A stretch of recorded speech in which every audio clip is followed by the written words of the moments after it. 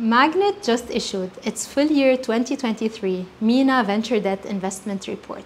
Some insights from the report include: venture debt lending in MENA reached a record high of $757 million in 2023, largely driven by significant buy now, pay later deals from Tabi and Tamara. This marked its fourth consecutive year of growth.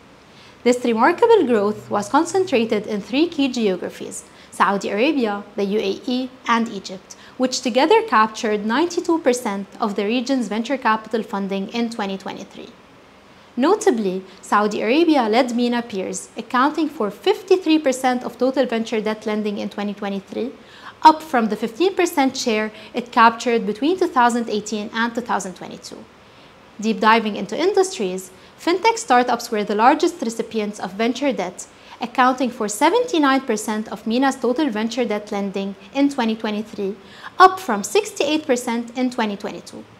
Alongside fintech, T&L and e-commerce also remained industries of choice, receiving an impressive 99.6% of MENA's total venture debt lending, compared to 80% between 2018 and 2022.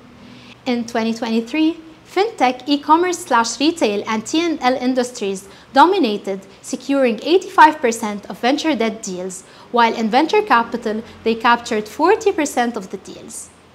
Mirroring the overall performance across the MENA region's venture capital space, fintech retained its leading position in venture debt, posting a 3-year CAGR of 242% in lending and 82% in deal flow.